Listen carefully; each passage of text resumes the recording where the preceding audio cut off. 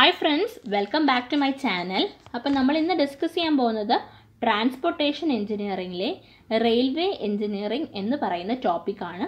അപ്പോൾ ഓൾറെഡി നമ്മൾ ഒരു വീഡിയോ റെയിൽവേ എഞ്ചിനീയറിംഗിൻ്റെ അപ്ലോഡ് ചെയ്തിട്ടുണ്ട്.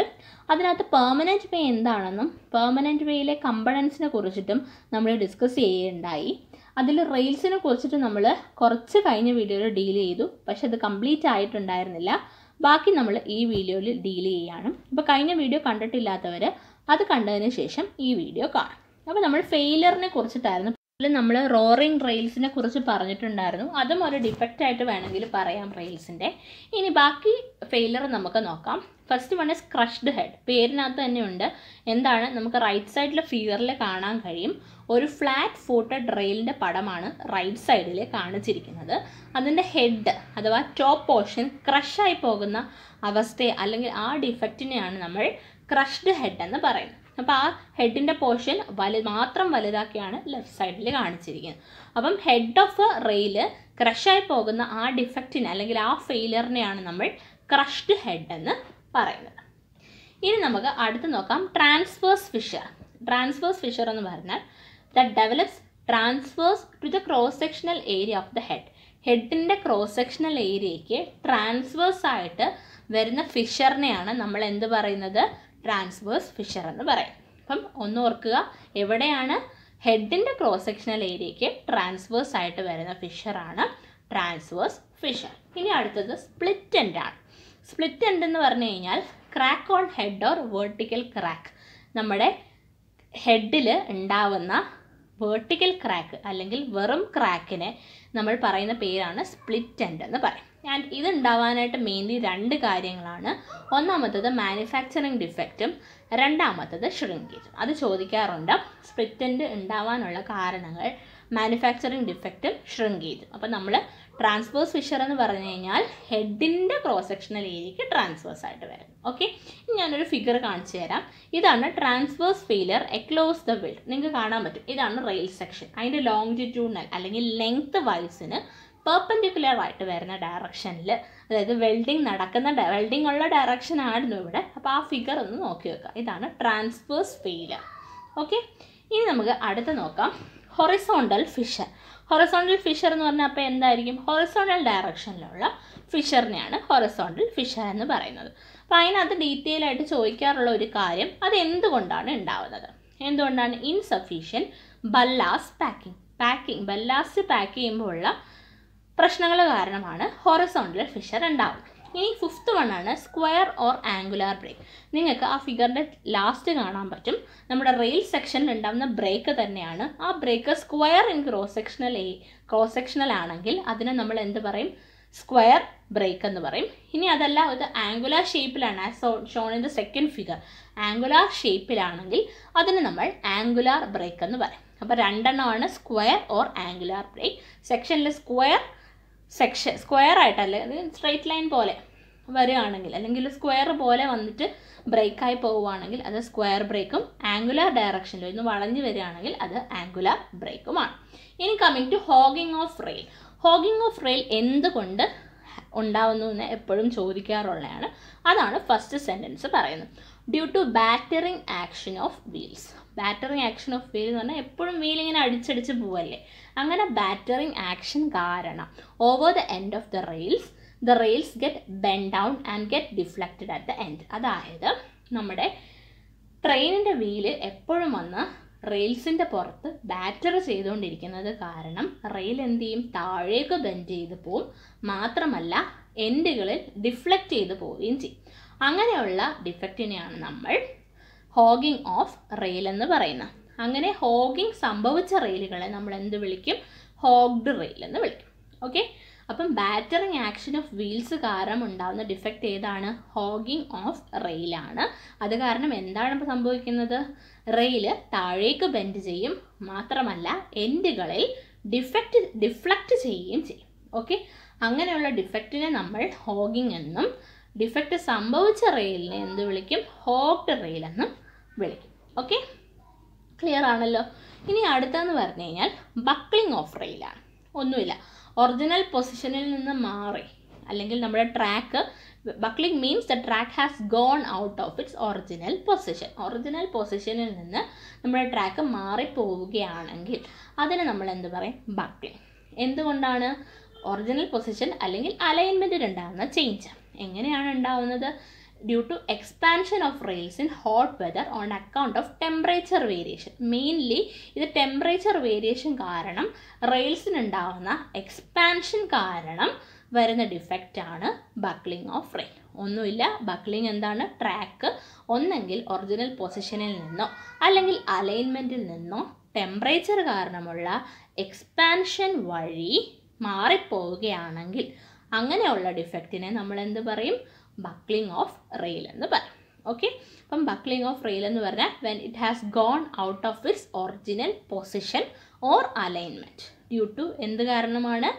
Expansion of rails in hot weather on account of temperature variation. Temperature variation കാരണം expansion സംഭവിച്ച് ട്രാക്ക് ഒറിജിനൽ പൊസിഷനിൽ നിന്ന് അഥവാ അലൈൻമെൻറ്റിൽ നിന്നും മാറിപ്പോകുന്ന അവസ്ഥയാണ് നമ്മൾ എന്ത് പറയുന്നത്?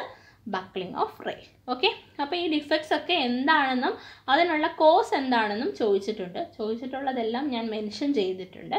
അപ്പോൾ ഇത് ഏതൊക്കെയാണ് ഫെയിലിയർ ഓഫ് റെയിൽസ് എന്ന് വരുന്നതെന്നുള്ളത് നിങ്ങൾ ഓർത്ത് വെക്കണം. ഓക്കെ, അടുത്തത് ക്രീപ്പാണ്. ക്രീപ്പ് എന്ന് പറഞ്ഞാൽ it is defined as the longitudinal movement of the rail with respect to the sleepers.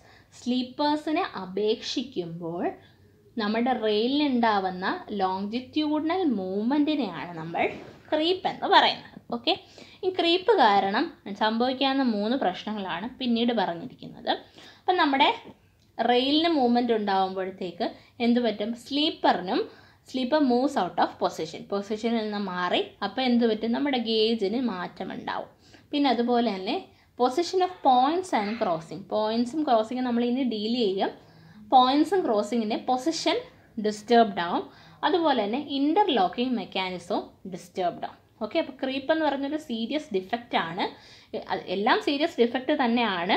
എന്നിരുന്നാൽ കൂടി ക്രീപ്പ് കുറച്ച് ഇമ്പോർട്ടൻ്റ് ആണ്. It is defined as A longitudinal movement of the rail with respect to the sleepers. Okay, അപ്പോൾ സ്ലീപ്പേഴ്സിനെ അപേക്ഷിക്കുമ്പോൾ നമ്മുടെ റെയിലിനുണ്ടാവുന്ന longitudinal മൂവ്മെൻറ്റിനെയാണ് നമ്മൾ creep എന്ന് പറയുന്നത്. Okay, അത് കാരണം സ്ലീപ്പേഴ്സിന് മൂവ്മെൻറ്റ് ഉണ്ടായി, move out of position and അതുവഴി ഗേജ് നഷ്ടപ്പെടും.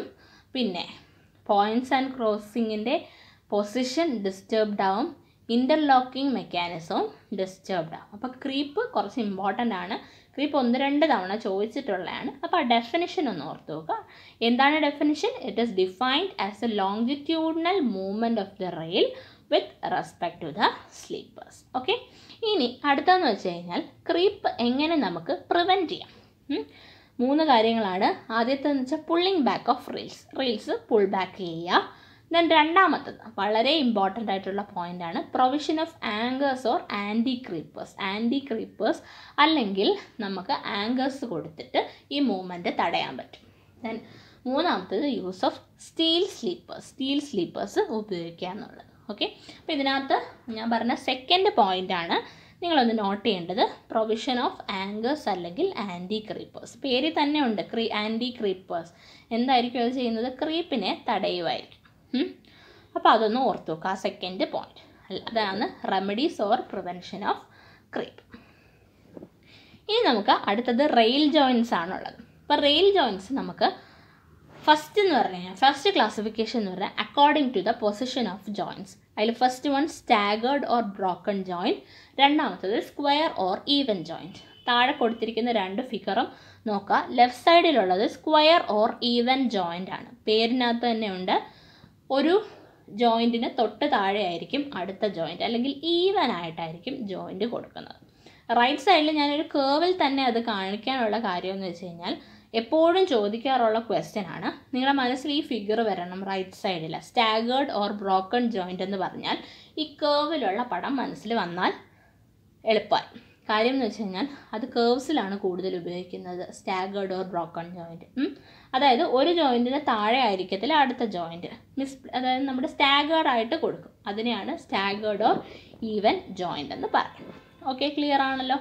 ഇനി അടുത്തെന്ന് അടുത്തത് according to the position of sleeper. സ്ലീപ്പറിൻ്റെ position അനുസരിച്ച് you are having 3 types: supported rail joint, suspended rail joint and bridge joint. ആദ്യത്തെ രണ്ടെണ്ണം ഞാൻ അടുത്ത ഫിഗർ വെച്ചിട്ട് എക്സ്പ്ലെയിൻ ചെയ്യാം.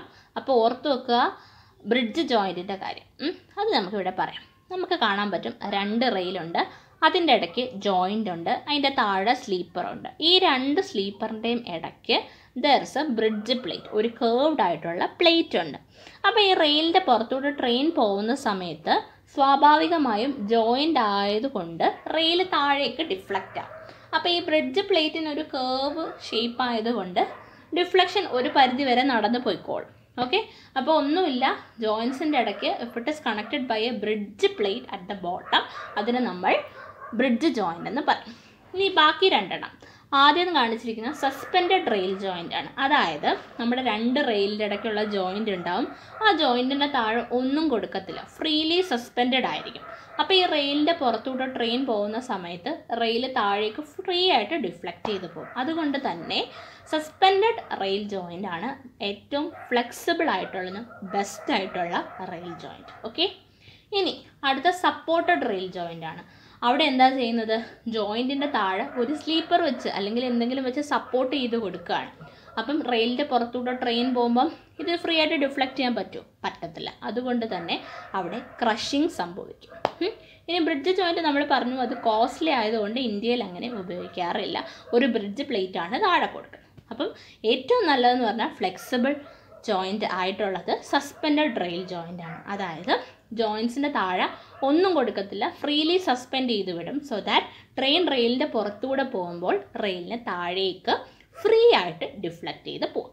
ഓക്കെ, ഇനി സപ്പോർട്ടഡ് റെയിൽ ജോയിൻ്റ് ആണെങ്കിൽ താഴെ നമ്മൾ സപ്പോർട്ട് കൊടുക്കും. So that crushing occurs. ഇനി ഞാൻ ഒരു ഇത് കാണിച്ചു തരാം.